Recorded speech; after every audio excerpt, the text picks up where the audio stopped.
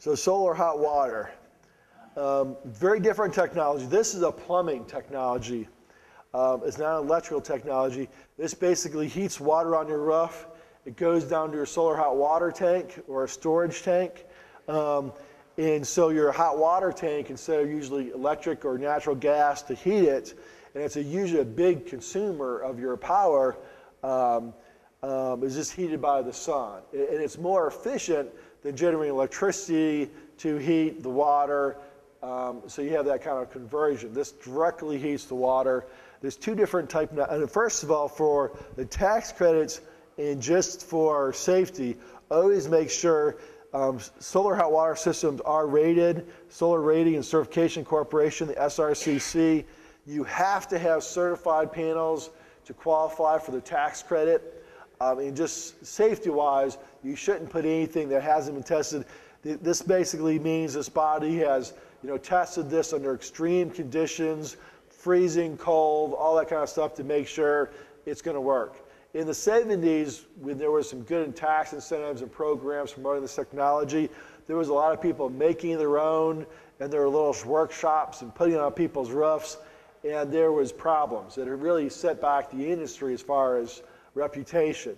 So now there is a third party that makes sure that the quality is there, and I would only put that kind of stuff on your home. There's both ratings for simply the system itself, or for the collector yourself, or for the entire system. Either qualifies for the tax credit. This, I mentioned, China is really sees this as the commercial future, and they're jumping on this much more aggressively than the U.S. They're by far the leader in solar hot water systems. This is a city in China. You can see there's solar hot water systems on every single building, as far as the eye can see. There are several cities in the world now, in Europe and in Asia, where you are not allowed to build a building without solar being part of it. It is against code. At least a certain amount of their energy has to come from usually solar hot water, which is the cheaper option. We don't have anything on that scale yet in the U.S. So here's your more basic, more traditional solar hot water panel, which would work very well here in East Tennessee. It does work very well here in East Tennessee. You can visit some of these. And here's a cutout that gives you kind of a, this technology has been pretty much the same now for some years. You understand it, the glass, usually a specialty glass that's, will not reflect the sun, will absorb sunlight, it hits a black surface. There's copper tubing, it heats up and flows in. I mean, this is not high technology, it's very common sense. As I said, very dependable. There's no rocket science. Now, the other type that you're looking at that is a big market share today is evacuated tubes. And so this comes in little tubes. It has a vacuum on the outside. A vacuum is the ultimate insulator. You can't beat it. It's tricky to keep, but an insulated tube like that, so there's no water in here. It simply heats a metal piece, usually in the middle, that goes in the water, gets fed through it, and it's very hot and can work very well as well. So the evacuated tube, and here's a cutout of that, so you can kind of see where you have your vacuum and then your metal fin copper tubing going through, and your header where the liquid flows that actually goes down into your hot water tank. So people always want to know, well, which is best then? There are different advantages. Flat plates are usually considered to have a longer life. Some products with evacuated tubes have had problems over years with the seal on the glass tube. But evacuated tubes can produce better in cold, cloudy climates. So there's pluses and minuses to both. I would just work, both will work on your home. A great guy we brought in recently to a workshop said both will heat, a 60-gallon tank full of hot water. So, that's what you want to get done. So So when you're looking at tilt is handled a little different on PV. PV, you pretty much will have flat down. These can almost overheat. We basically, you want to maximize solar hot water for winter time. Now the sun, in the summer goes higher up. In the winter, it's lower down in our altitude. And you really want the solar hot water collectors will get, they don't need, they have no problem having almost too much hot in the summertime, but they can struggle in the wintertime if they're not oriented. So I would just recommend that when you're looking at tilt for a solar hot water system, you actually want to maximize for wintertime, because that's when your system's going to struggle.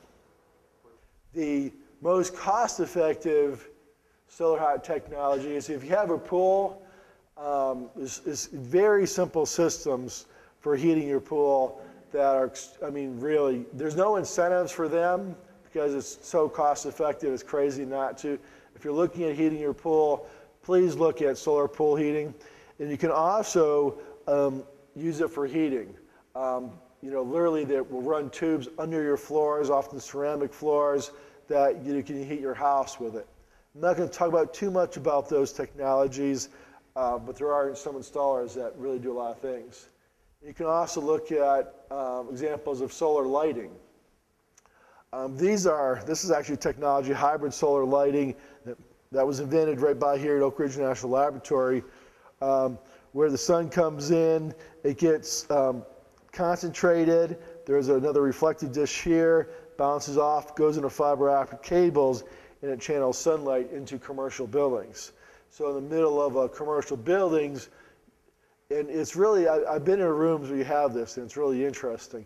You don't realize how odd the light is in here compared to outside. When these lights are actually shining sunlight down, it's completely different. The lights, the colors, everything. It's really interesting. Does it transmit any heat? No. It actually, the technology is designed to reflect off the heat. It's just sending the visible light spectrum in. They tried actually having a concentrated PV in here too, so it actually be capturing electricity and then reflecting the visible light. And of course, many of us have these things here. You don't want to have to run a cord out where you want some light, so you just have a little panel. A couple of these things, a very similar thing. This is kind of something for college campuses where you want light maybe for safety reasons. Transmission wires can be extremely expensive. So solar PV, in fact, that was a big part of the market until recently. In fact, the majority of the market was a farmer or somebody wanted power, and it was going to cost them, $500,000 to rent a transmission line to where you wanted power for a gate or something. Well, PV works great that way. You've probably seen it plenty of times on the side of the expressway. You'll see PV panels out used by the Department of Transportation. It's going to take a 5-mile extension cord to get power there, or they have to crank up a generator, which they constantly have to be coming every day and filling up. PV panel, they can set it there, put out a few batteries, and it can meet their needs most of the time. And there's a really simple technology, the solar tube. This works amazingly well. I know at least Dr. Smith that's on the tour today has like 5 of these.